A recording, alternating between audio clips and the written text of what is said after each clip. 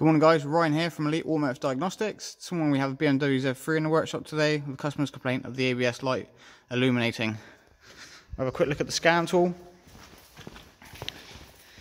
I took the vehicle for a quick road test, and as you can see the only one that's operating correctly is this left rear wheel speed. The rest of them are not moving at all. So what we have done is under there we are connected to the left rear wheel speed sensor, so we can get a good baseline of what we are testing for. As you can see, this is an AC sine wave signal.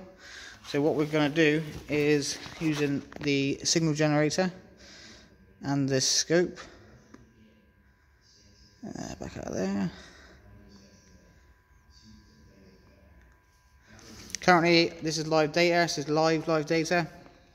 As you can see, it says 4 currently for that wheel speed. This there. So as you can see, I'm using the signal generator. We're going to change the frequency of the signal, and this will change the speed of the sensor. So as you can see, as we go up with the signal, the speed changes.